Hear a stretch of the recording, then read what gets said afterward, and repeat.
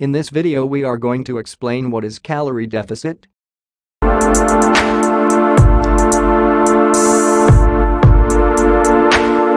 Sometimes you don't lose weight even after workout and after following good diet. This is because you are not in calorie deficit. Calorie deficit is when your body doesn't get the calories it needs to perform all of its necessary functions. Your body gets energy or fuel from stored fat. This is the extra fat that you carry on your hips or thighs, in your belly, and throughout your body. Stored fat is stored energy. Your body can use it to keep moving instead of using energy from food. When your body burns fat for energy, you lose weight. How to create calorie deficit? So there are different ways. By following them, you can create calorie deficit. The first way to create calorie deficit is eating less. If you cut your portion sizes, cut back on snacking, and choose lower calorie foods at mealtime, you'll consume fewer calories each day. If you reduce your caloric intake enough, you'll create a calorie deficit large enough for weight loss. The second way to create calorie deficit is by doing workout and playing different sports. The number of calories your body needs each day depends on your activity level. That includes the exercise and sports you do every day, and also your non-exercise physical movement. If you increase the number of calories your body needs, but still consume the same number of calories from food, you'll reach a calorie deficit.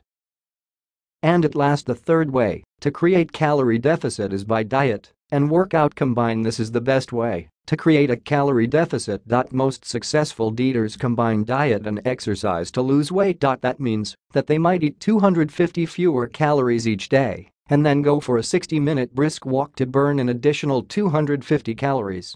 The calorie deficit would total 500 calories. If you created a similar plan for each day, you'd reach the 3,500 calorie deficit needed for weight loss. It doesn't matter which plan you choose to create an energy deficit. Different plans work for different dieters. But if you understand and create a calorie deficit on a regular basis, you'll be able to slim down to your goal weight. How to calculate calorie deficit? The first way to calculate calorie deficit is by keeping an eye on what you eat. The easiest way to ensure you eat fewer calories than you burn is, of course, to eat very little. If you have an apple for breakfast, a small salad for lunch, a piece of toast for dinner and nothing else, you can be pretty sure you're maintaining a calorie deficit. But you'll also be miserable with hunger and a lack of energy. The optimal calorie deficit is large enough to stimulate steady fat loss, but not so large that you're always hungry and lethargic. Avoiding a calorie deficit that is too large is even more important for athletes who need to keep their muscles well fueled for training. The calorie deficit sweet spot for athletes is 300 to 500 calories per day. The second way to calculate calorie deficit is by doing maths. Your ultimate goal is to figure out exactly how many calories to eat daily to lose weight without being hungry and lethargic and without sabotaging your training. To do that, you need to figure out how many calories you burn each day and then subtract your target deficit of 300 to 500 calories from that number. There are two components to your total calories burned daily: calories burned at rest and calories burned during workouts. To begin, add up the total number of hours you train in a typical week and divide that number by 7 to yield the average number of hours you train daily. For example, if you train 7 hours per week on average, it works out to 1 hour per day.